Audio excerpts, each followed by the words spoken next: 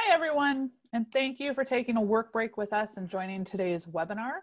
I'm going to give it just a couple of seconds for people to get logged in and start coming in. And while we're waiting for people to get settled, feel free as you come in to go ahead and switch your chat panel to all attendees and panelists. That way that everybody can see any great information that you want to share during this webinar. We will listen to Professor Michael Sugrue's thoughts on Moliere's The Misanthrope today. So welcome to that. This is one of the neoclassic comedies with wit compared to Oscar Wilde and Jane Austen. The Misanthrope brings to light reflections on human nature and the moral economy of the court. White lies make social life possible, and sincerity has its limits. Once again, as people get settled, we'd love to hear from you, where you're from, where you're joining us, and as well, make sure you change that chat panel from all attendees and panelists, from all panelists, excuse me, all panelists to all attendees and panelists. We are looking at today's webinar as a give and take discussion about the Misanthrope, and would love to hear all of the questions that Dr. Sugrue's lecture may inspire. So today, I do have that great pleasure of again welcoming Dr. Michael Sugrue to our ongoing webinar series, Classics Revisited. Dr. Sugrue is a professor of history at Ave Maria University, a graduate of the Great Books program. He earned his BA in history from the University of Chicago and his MA, Masters of Philosophy, and PhD in history from Columbia University. Prior to taking his position at Ave Maria University, Professor Sugrue taught at Princeton University, Columbia University, Johns Hopkins University, and many more. My name is Christy Goebel. I'm a global marketing specialist here at Bibliotheca, and behind the scenes, we have my colleague Kelly Knutson, helping to make sure everything is running smoothly. We will be sharing the chat log with all attendees after the webinar, so make sure you do switch that setting to attendees and panelists. If you have specific questions, please use the Q&A panel. The like button helps float the most popular questions to the top that you want the professor to answer. And so those will be featured more prominently, and we'll be able to answer them more quickly. Once again, we are looking at today's webinar as a give and take discussion about the neoclassical comedy, The Misanthrope, and would love to hear all of the questions that Dr. Sugrue's lecture may inspire. Now with that, I'm going to hand things over to Michael. We've recorded his lecture previously, but Dr. Sugrue will join us at the end live to take questions.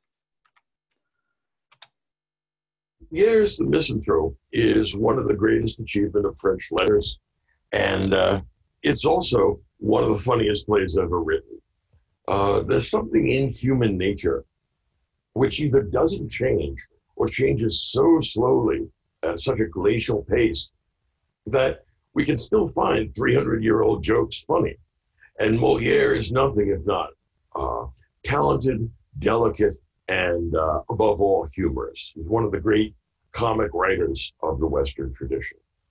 And he wrote for a royal audience, and since he had the king, the queen, and aristocrats and various kinds of noblemen in the audience, he had to be very careful how he handled delicate topics, all right? If you want to stay in royal favor, it's important to be careful what you say and who you say it to. At a place like Versailles, where there's nothing but backbiting and kind of internecine complexity and, you know, various kinds of artfulness, it behooves someone who's not a king and or not an aristocrat to be very careful how he handles himself. Now, one of the things that's great about The Misanthrope is that it's actually a meta-comedy. What I mean by that is that it's a comedy about comedy. The idea here is that he is considering what the best way of writing comedy is, and for him, that's not just a theoretical problem, right? It's the two traditions in comedy that I'm thinking of, and that Moliere was thinking of, is the tradition of Roman satire. There's a tradition that comes from Horace, and there's a tradition that comes from Juvenal. Horatian satire is mild and good-natured and gentle. It's the kind of thing you get from, say, Erasmus in Praise of Folly. We're all stupid, we're all sinful, and we're all worshippers of folly in a way. On the other hand, the Juvenalian satire is harsh and bitter. That's the kind of thing you get from Jonathan Swift, where he flogs and lashes out in mean-spirited satire, which is actually very funny, like, say, A Modest Proposal, right? So Swift is a very harsh Juvenalian humorist. Erasmus was a mild Horatian humorist. And Molière knows both traditions, and he's asking himself, which would be better? Which is the true comedy? Which is the right understanding of comedy? And this is important for him because in a Catholic society like 17th century France, the justification of drama, or particularly comedy, was that it held vice up to ridicule. So it had a good effect on public morals. And there's something to this. People can cope with being criticized, but almost nobody can cope with being laughed at. So ridicule is actually a very powerful way of influencing public sentiment. Think of the influence, for example, that late night comedians have on American politics, right? So humor can actually go a long way in talking about the human condition. Now, the Juvenalian, harsh kind of satire is tempting because we'd all like to flog the people and things we don't like. They all deserve a good beating, and it's really kind of an ego trip to lash out at them. The problem here is that the Juvenalian comedian or critic, he's setting himself up on a pedestal superior to everyone else. He's in a position to judge them, and he finds them all guilty. The Horatian poet, the Horatian comedian, says, look, we're all in this together. We're all in the same boat. We're stupid and sinful, and folly reigns just about everywhere. On the other hand, we shouldn't be smug about our folly either. Granted, we can't entirely avoid it, but we should be well aware of it. Well, it's more fun to be a Juvenalian. It's a little bit more influential to be a Horatian. The reason why is this. Whenever a harsh Juvenalian critic like Swift writes a harsh satire, people love it and they read it and they laugh at it, but nobody thinks he's talking about them. Everybody thinks he's talking about somebody else. On the other hand, and so it doesn't do much good. On the other hand, in the Horatian satire, what we get is the sense that it's not especially accusatory, it's not mean-spirited, and we're all in the same boat. People actually identify with that because the Horatian comedian is not setting himself up as superior. He's one of us. Now, Molière has to decide which he wants to be. And he has to consider the politesse necessary in court life. In other words, Versailles is not a good place to be sincere, right? You can't say what you think. In fact, everything is carefully measured and weighed and gauged, and nothing is what it appears. So Molière decides to write about politesse, to write about the white lies we have to tell in order to make society possible. And he does this by identifying two kinds of hero, and they come in the beginning of the play. There's the misanthrope, whose name is Alceste, and he's the title character of the play.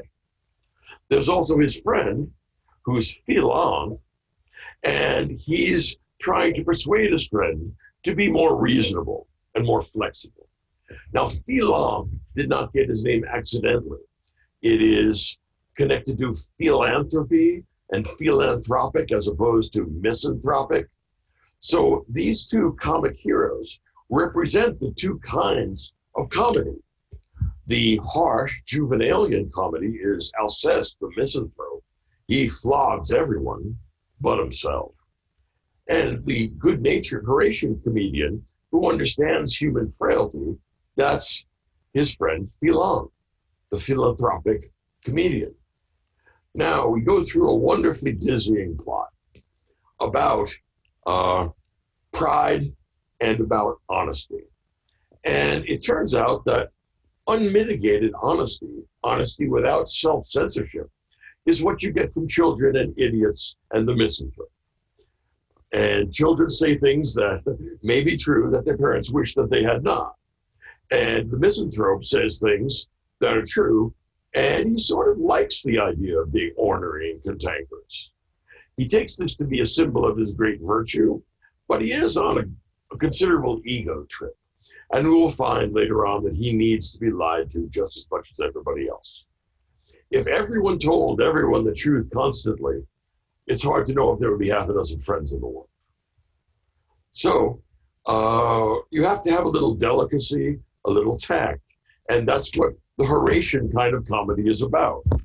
Now, you have to remember that Molière is one of the most famous men of letters of his day. And that meant, since he was at court, that aristocrats were constantly coming to him and asking if he would read their poetry and tell them and let them know honestly if Molière thought their poetry was extraordinarily wonderful or terrifically great. And pretty much that's all you can say to an aristocrat. You don't dare say, please, you're making a fool of yourself. It's an embarrassment. You don't need to write this to make money. Leave it alone. Which is what Alceste said, right, in the play itself. So Molière knows that it's necessary for him to lie to these aristocrats about the quality of their verse. And he wants to talk about it in a Horatian way.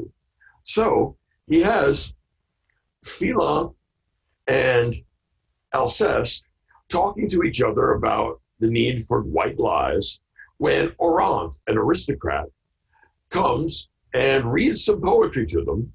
And Philon says, oh, that's wonderful poetry. Why? Because he's a Horatian, mild satirist.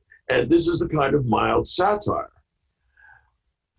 On the other hand, Alceste tells the truth. He says, this is terrible poetry. You should never write poetry again.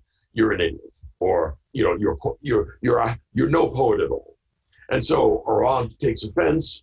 Orant says he's going to prosecute him for slander, and he's going to take him to court and ruin him, which he does. Now, thereafter, Philon says, well, what was the point of that? How did it help you to tell the guy what you were really thinking? Now, you have to remember, this is being played at court before the king and a whole collection of aristocrats. Perhaps 20 or 30% of them had been to Molière's quarters where they asked his honest opinion of their poetry. So the audience is full of people and who have been behaving like Orant, and their friends are nudging them in the ribs saying, he's talking about you, you idiot, your poetry is awful. So this is actually a Horatian send-up of the poetry he's getting. And it's his explanation for why he's not a Juvenalian satirist, because he wouldn't last very long at court. And so understanding the subtext here, that he's talking directly to the people in the audience about their conduct, is actually a wonderful, complex reflection on what's going on. Now, we need a love interest. It turns out that Célimène, a little flirt who leads lots of men on, is the object of Alceste's affection. And this is funny because she's nothing like Alceste.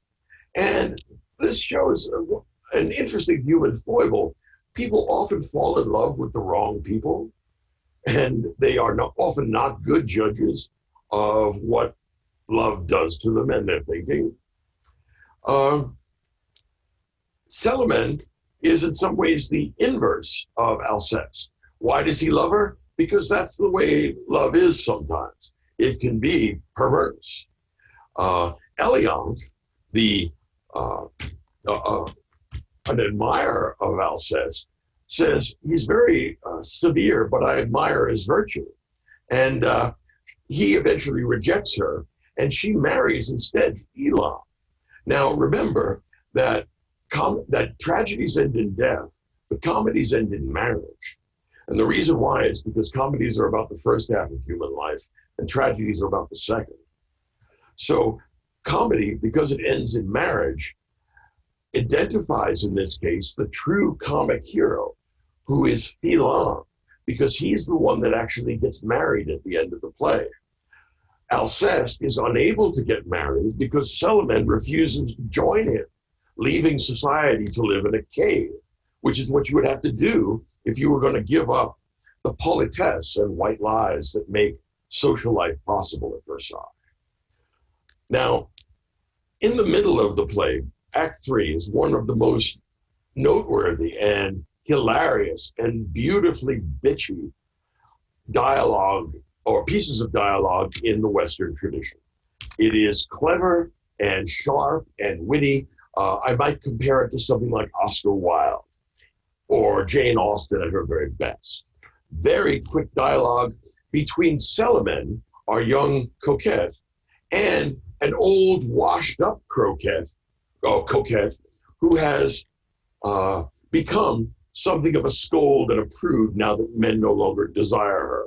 She finds Alceste very attractive, but he honestly tells her that he finds her deeply unattractive. And she is always minding other people's business. So there is a wonderful back and forth where Célimène and Arsinoe, which is the old scold's name, in the most delicate kind of way, beat each other up while claiming to be friendly. So Arsinoe, the scold, the old lady who's become rather prudish, she says, "Dear, I want to tell you, not my own opinion, but opinions I've heard people expressing, that you are of very loose morals, and that they strongly suspect that the reason so many men hang around you is because you are not a morally upright woman." Now, I, of course, told them that was wrong, but there are so many people saying it, and it is becoming a scandal. So I wanted to make this clear to you because I'm your friend. And Célimène understands this perfectly. It's a catfight. So she comes back and says, "Arsinoe, oh, thank you very much for this help. I wanted to mention to you that a lot of people have been saying that when pretty women grow old and ugly and no longer get the attention of men, their envy drives them to become prudish and, well, interested in other people's affairs to an unhealthy extent. Now, I don't, of course, think that about you, but there are people who think that you have an unhealthy interest in my sex life, that you should stay out of other people's business, and that you're a wretched old crone." They go back and forth for what must be 5 or 10 minutes of the sharpest repartee in French letters. It's wonderful. Now, one of the funny things about Molière, he himself was a comic individual, not just a comedian. He and his wife was part of his comic troupe, but so was his mistress. And I have a suspicion, I don't know it for a fact, but I have a suspicion that this repartee is drawn from life, with his older wife reprimanding the younger mistress and the younger mistress giving it back just as well. It's a really nasty exchange, and it's wonderfully fun to read. And remember, Molière is writing in verse, and everything sounds better in French. So if you can read it in French, certainly do so. But if you can't, try Richard Wilbur's translation, where he manages to put it into English verse. And finally, the play ends with Célimène being revealed as a flirt and all her beaux withdrawing from her. At one point, Alceste becomes so desperate that he actually asks her, "Please, lie to me. Tell me that you love me," because he needs to be lied to just as much as everybody else. And finally, he decides, since he's lost his law case and he is too honest for civilization, he's going to go live in a cave. And he offers Célimène the chance to come with him. She declines because she says she doesn't want to leave society. And the last line, gives away the significance of the argument about comedy. The last line is, we must go and help this unfortunate man. And Philon and Elion, who are now married, who are getting married, Philon is the true comic hero here. It means that Alceste, the misanthrope, is not the real comic hero, that the Juvenalian comedy is the second best comedy because the Horatian comedy that Molière has just produced has been devastatingly effective. And now what he's going to do is hold vice up to ridicule. And the vice he's holding up to ridicule is the misanthropy of Juvenalian comedy. So it's a beautiful package. It, in some ways, is a lovely confection, like a beautiful, ornate piece of French cake that's almost too beautiful to eat. And this is, I mean, I think the long suit of French culture, their belles lettres are always first rate, and there's a whole galaxy of writers. But as far as I can tell, Molière is the greatest comedian in the French tradition, and this is the best work that he did.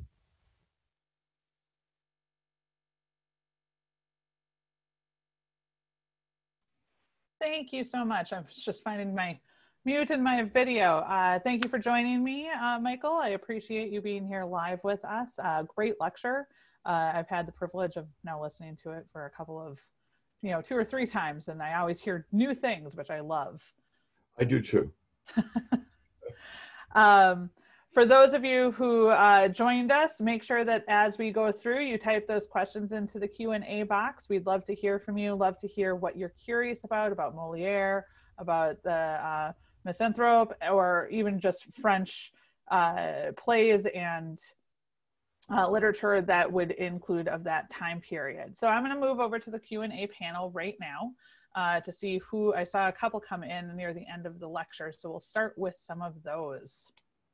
Dr. Sugrue, have you ever seen the film adaptation of The Misanthrope done by Ingmar Bergman? And no. If so, wondering what you thought. Oh, no, I haven't. Thank you so much. It had never occurred to me, but I would love to look that up. I owe you a beer. Thank you very much for alerting me to that. I had no idea that Bergman had done such a film. There you go. I would assume that would probably be a 1940s, 1950s rendition if Bergman's in it. Yeah. Another question that has come in is, given how snarky Molière could be and was in The Misanthrope, how much trouble did he get in with the French court and King Louis XIV? Well, actually, as far as I know, this wasn't the play that caused him the most problems. No. The play that caused him the problem was Tartuffe, because there he attacked pseudo-religiosity, and there was a scheming clergyman or pseudo-clergyman, but the church took it very badly, and they refused to allow it to be produced, and they asked the king, and successfully, to censor Molière about that.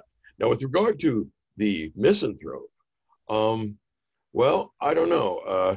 I don't think that he got in any more trouble than he could handle because of the gentleness of the criticism. Remember that he's always able to say to any individual aristocrat, look, I was talking about a fair number of guys, and you know who they are, who are dabbling in letters, but you and I know each other to be at the top rank in terms of literary judgment.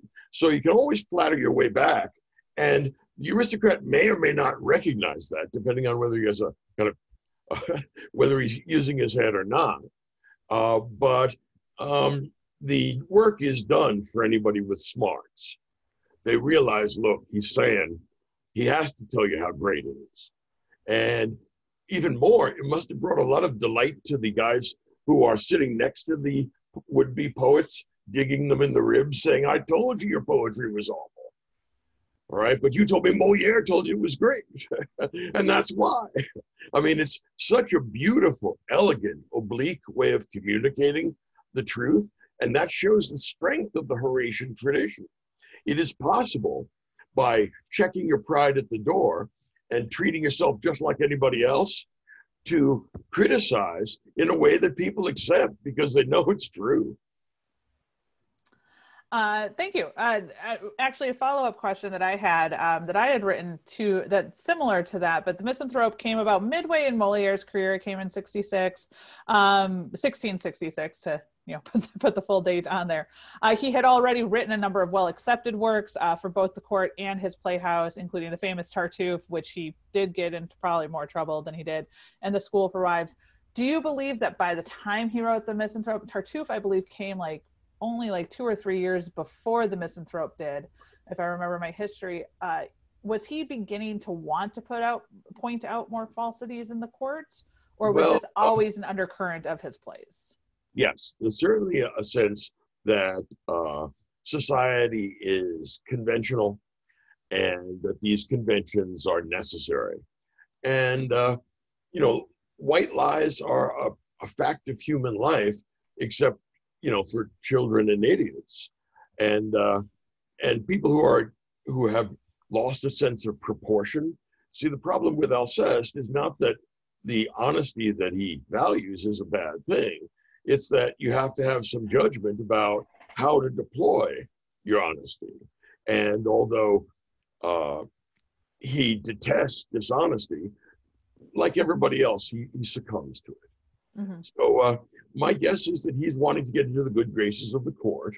And so he's not going to produce anything that's religiously oriented by the time we get to the Misanthrope. The Misanthrope, though, is a permanently funny idea. Notice that tragedy is about individual people.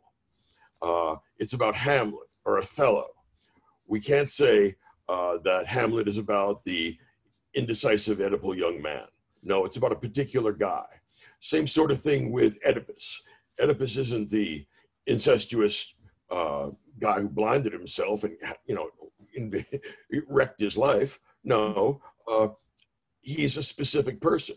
Now look at the titles of Moliere's great comedies. The Misanthrope, all right? The Imaginary Invalid, all right? These are permanently funny things, but the key thing is here, these are types of people. These are not individuals. In other words, saving up money and pinching every penny so that you can be ultimately the richest guy in the cemetery, that's an intrinsically funny idea because it's intrinsically stupid. It shares that permanent funny quality with Aristophanes. And his jokes are even many centuries older, but they're still funny too, all right? The same sort of thing that we find in all the types that Moliere gives us, that's characteristic of comedy. So the Misanthrope or the hypochondriac, the imaginary invalid. Hypochondria is funny. When people think they're sick but aren't, that actually can be played all day and all night. And Moliere hit right on it. And he has what I would call perfect pitch for comedy. That's why they're still funny, at least for me. Yeah. We have a question here. Do any Moliere's original scripts survive? Like from don't know about the manuscript. I don't know about the manuscript tradition. All right. Okay. I assume because they were prominent and he was very successful, that it was probably quite continuous, right? I mean, we're in the 60s and 70s, we're pretty well established that playwriting is not is genuine literary art and not a base form of art, as sometimes argued by the Puritans. And then you mentioned, going off of that one, since we're talking about the original scripts, but you had mentioned the Richard Wilbur translation. Obviously, that's an English translation. The original French Moliere and most of the adaptations since then in French are still the rhyming couplets. Richard Wilbur does have the rhyming couplets as best as he could with that translation. But do you know of any other translators who did the rhyming couplets, or did they do more of just a straight translation for Moliere's text? I think Wilbur is the one who comes closest to holding on to the French poetry. Okay. Now, if you have, since this is an audience of librarians, I'm sure you are linguistically capable. If you have the French, read it in the French. It's just gorgeous. Mm-hmm. I mean, it's like a beautiful piece of French cake. I mean, it's too beautiful to even eat. Look at the damn thing. And if you don't have the French, you get a sense of what it's like from Wilbur, and that's really wonderful too. I don't know of any better translation. I wouldn't want to translate Moliere literally. Show a little of the tact that Moliere himself is arguing for, right? I mean, if you want to treat Moliere literally, and without a certain amount of, I don't know, how can I put it,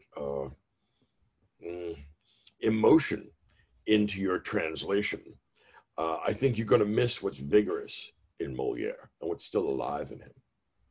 I do know, and I don't have the talent of reading or writing French. I took Spanish in high school, and that is rudimentary at the moment anyway. But I do remember my sister coming back from her French classes in both high school and college, and Moliere was an assignment in French, I would say 2 probably at that point. And this goes back to kind of the conversation we were having before we started today, because Moliere is just so digestible and readable for even his time period of writing. You know, it was very digestible, and so it is still assigned to French classes, whether they're theater or not, as a way to understand French and get the witticism and start learning French poetry. That's all true. I have yet to meet the person that does not like Moliere. Once I give them a copy of the Misanthrope, I say, look, read this. I mean, look, even my children, who I can't get to read, they like Moliere. So, that's saying something. I hope that this is an audience that likes books. And if you do, it's a wonderful hour and a half read. And you sit there and you will laugh out loud because it's so well done. And it's such an exquisite little gem that it's always a favorite of the students that I've taught for 40 years. I mean, I don't think I've ever had a case in which somebody didn't like this or where they found this onerous reading. And so give it a shot. And then before we get off of the translation, Mark, we're going to test your knowledge here as well. Someone has asked if there is a good Spanish translation that you know of Moliere. You got me. That I do not know, ma'am. Okay. I was like I said, testing your knowledge there. How far in depth do you have on Moliere? All right. Continuing on with some of the questions that have popped up. How would you compare the Moliere comedies to the Shakespearean comedies in terms of Juvenalian and or Horatian type humor? Okay, that's very interesting. I think that Shakespeare is a stronger playwright, more important playwright than Moliere. And it hurts me to say that because I mean no denigration of Moliere. There are very few things that I enjoy or appreciate more than his work.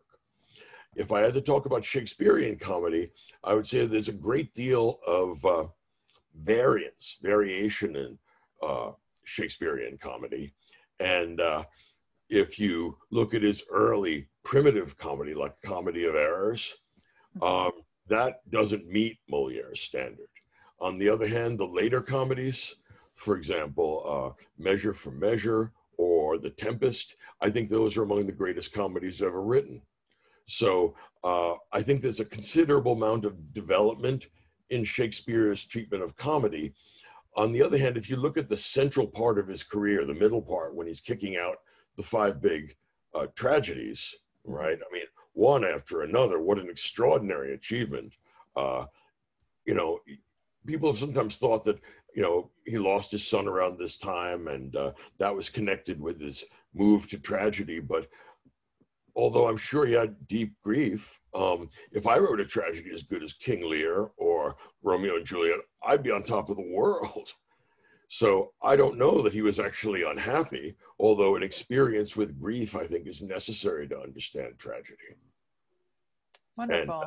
And that's what tragedy is for old people. Comedy is for young people. Fair enough. And we have another question here. Moliere captures the silliness of people in general. It seems like the Misanthrope could be about almost any social group. College sororities and fraternities, corporations, the White House. Was it his goal to write an universally accepted or applicable work? Yes, that's exactly the idea.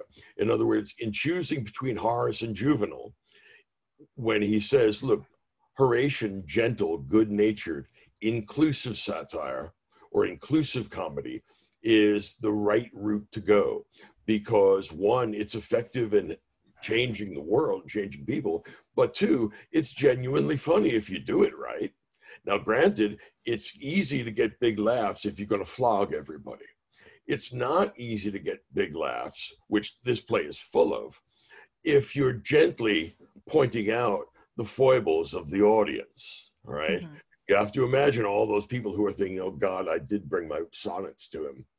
And how powerfully effective that must have been, because no one can take offense, because he can plausibly say to anyone, of course, I don't mean you.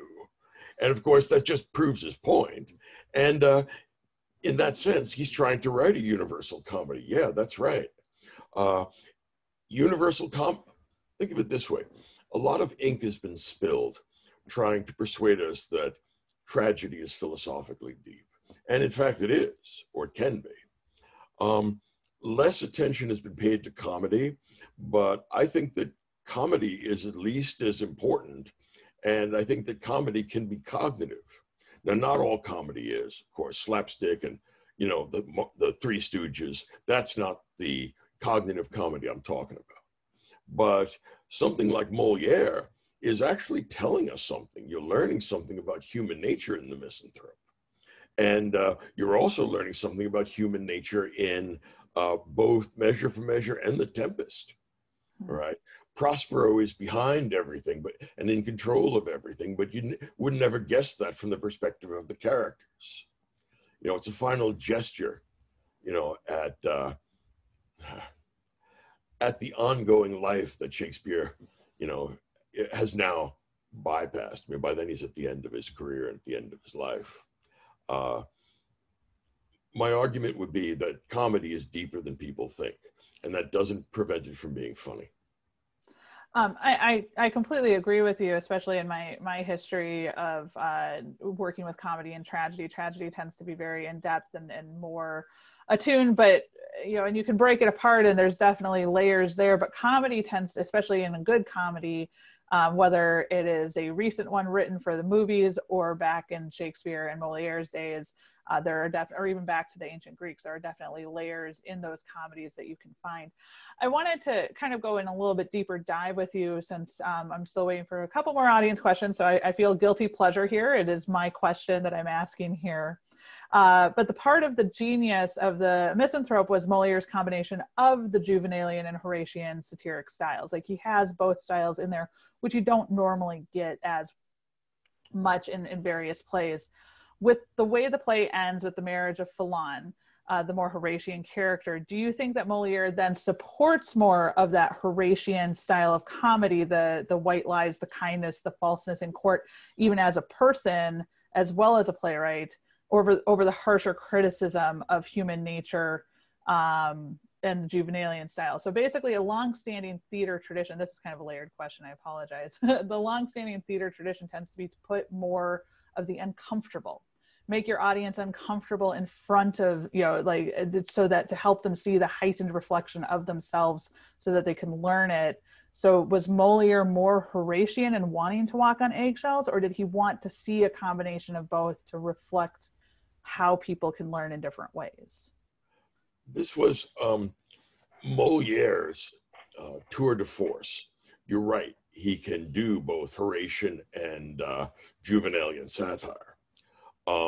But it's the difference between, say, nuclear warfare and conventional warfare. Mm-hmm. Moliere decided not to nuke any of the aristocrats because he knew what the result would be. Instead, he has Alceste be a kind of nuclear comedy. And the problem is that this isolates itself from society. And that's not what comedy does. Remember that comedy characteristically ends in marriage. Mm-hmm. This is because the comic hero, who is a type of person, not an individual generally, is being reintegrated back into society through marriage. Okay?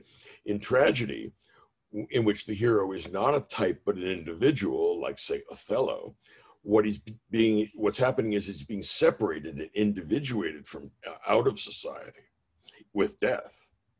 So that's part of why you have the different kinds of hero and the different kinds of ending in comedy and tragedy. Now, Molière is showing by dropping a nuclear bomb on an uninhabited island. He said, by the way, ladies and gentlemen of the court, if I wanted to fry any one of you, all right, I would have done it. The problem is I would have been fried next. So this is my way of showing in the person of Alceste what I could do in terms of laying every one of you down. But because I value my head as well as I value yours, I've decided to go with Horace. And if I do it right, because I'm such a great comedian, you'll understand exactly the point I'm making without me being in any way caustic or abrasive like a Juvenalian. So if I get results, good results with the Horatian, then I don't want to make people too uncomfortable. I just want to make them cognizant of what the real state of affairs is. He does so, but in the gentlest and funniest possible way. Okay. I appreciate that clarification. It's something that after listening to your lectures and going about it, I started thinking about it more and more. We have another question here. Is Molière references his own works a number of times in this play. The other example that comes to mind is his reference to his own work, School for Husbands, which was one of his earlier works, if I remember correctly. School for Wives, too. Yeah. Yeah. Was this common in Molière's time, or was this more a point to emphasize a point, thought, etc., to the court or the audience of his plays because it would be a recognizable title?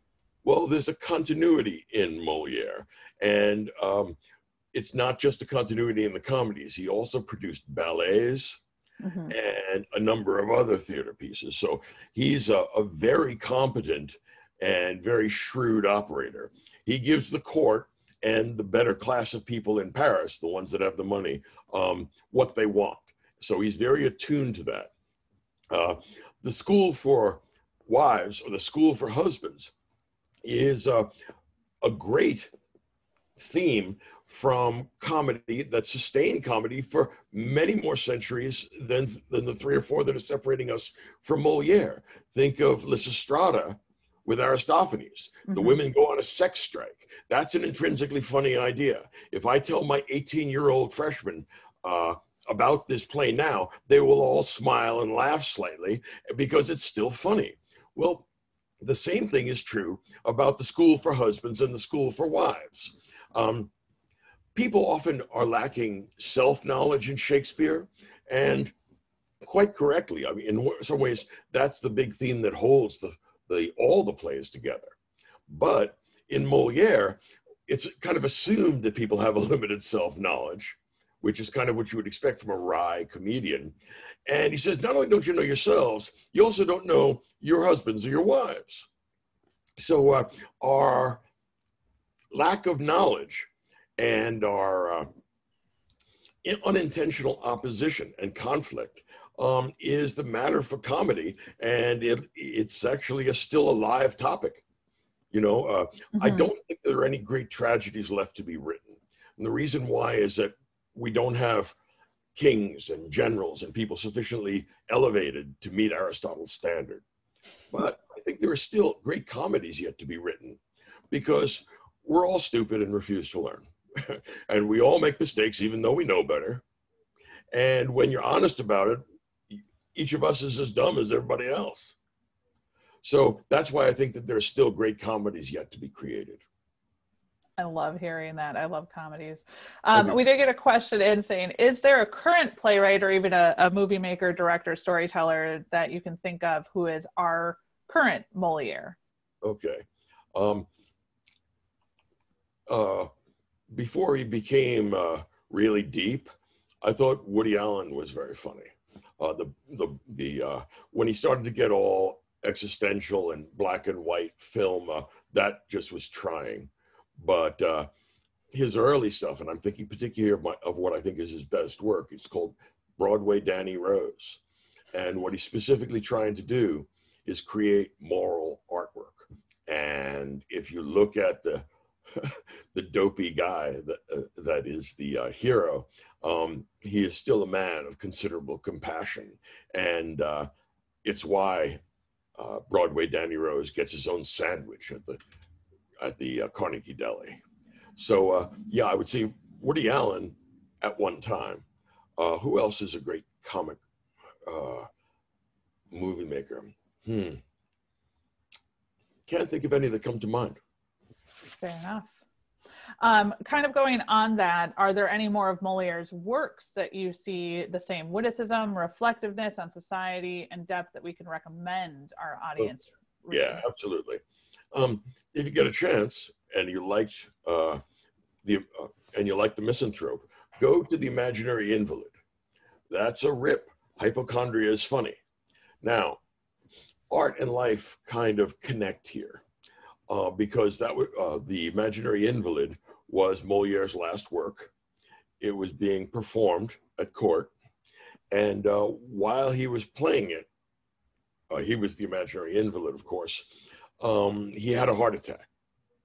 So he turned all red and his eyes bugged out, and he began ripping at his shirt, and he hit the ground or lurched around the room, and nobody knew what to do. But I believe the audience thought it was actually pretty funny, so they clapped. And then they dropped the curtain, and 2 hours later he was dead. Now, I don't know if he went mourned or unmourned, given that both his wife and his mistress were probably on stage with him. But we lost a great wit when he died. And this was God's way, in a way of saying, aha, I can go you one better. You think you're a comedian? I'll turn your life into a comedy. And everyone will clap while you die in a play about hypochondria. I mean, you can't do it any better than that. After studying theater my whole life, I don't know if I actually ever heard that story. That's amazing. That's how he goes. Horrible for him, but still an amazing anecdote. Yeah, I mean, you see where comedy comes from. So I have a fairly weighted question here, and it is a little bit long-winded, so bear with me. When I knew we would be doing this, I had to pull out my old copy of the play and reread it. I think you and I chatted about that a little bit. With today's struggles, and I know we have an international audience for the most part, but this is probably going to be a little bit more US heavy oriented. But with today's struggles and the politics going on, especially in the United States, a line spoken by Fallant near the beginning of the play really did strike me, which probably didn't the last time I read it, which was 15, 20 years ago. And wise men accept their times without objection, and there's no greater folly, if you ask me, than trying to reform society. Now, do you believe Moliere truly believed that? Or was it more of a reflection that mankind changes, but that they change so slow, especially on a personal level?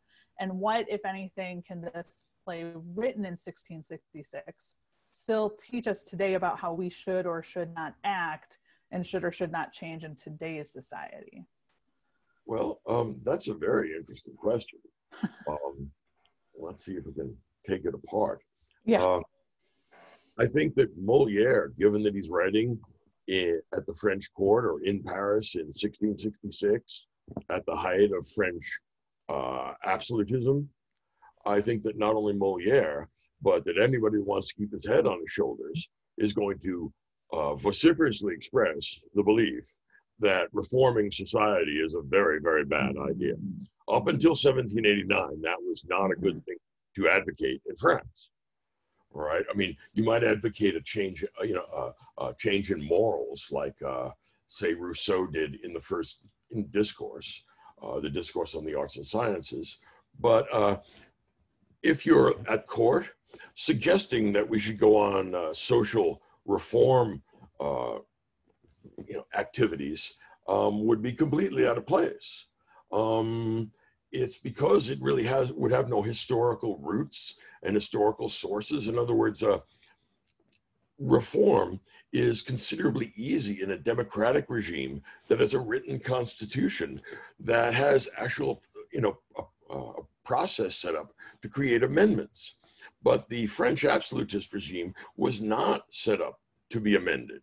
It's a relic of the Middle Ages. So I think that it would be, honestly, suicidal and stupid. Remember, Molière has a family as well. To say, he wants to argue against monarchy or some such thing as that. That doesn't mean that you're not concerned with the moral improvement of the world. It's just that you accept the fact that you're not going to be able to perfect it.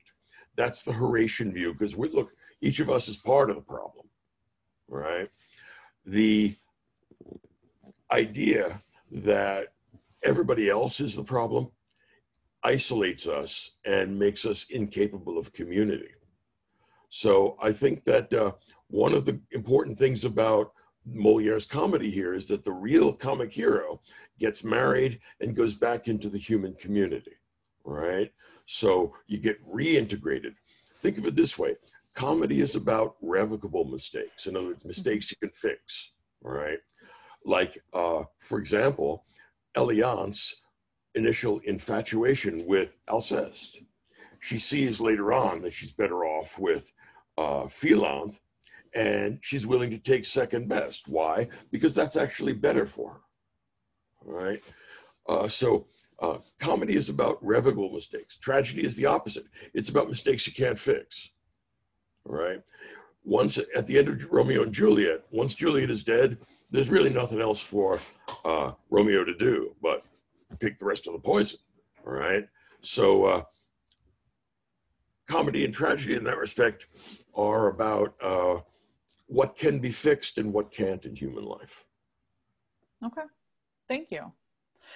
We have two final questions from audience members here. Recently, one is more of a comment, but I want to get your take on it. Recently, I heard Dave Chappelle's stand-up comedies compared to Molière for today's young people. Do you have thoughts on that?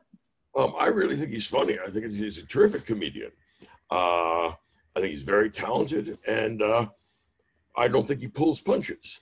I also think that he's smart enough to be able to know how to be both, I don't think he'd use these terms, but I think he's smart enough to know how to deploy juvenile and how to deploy a Horace or that kind of satire, and when it works and when it doesn't. In other words, it's a little bit like, touch in a musician. If you have touch, that can be more important than any technical ability. And I think that both Molière and Dave Chappelle have touch when it comes to comedy. Wonderful. And the final question that we'll leave it with is, what is your short list of essential comedies to read?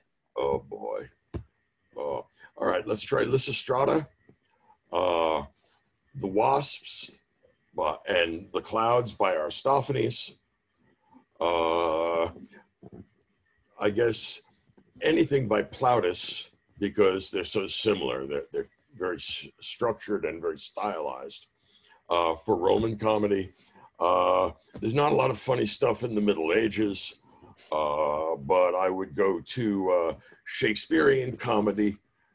Let's see, Measure for Measure, The Tempest, and A Midsummer Night's Dream. Let's see what else. Absolutely have to have Oscar Wilde, The Importance of Being Earnest.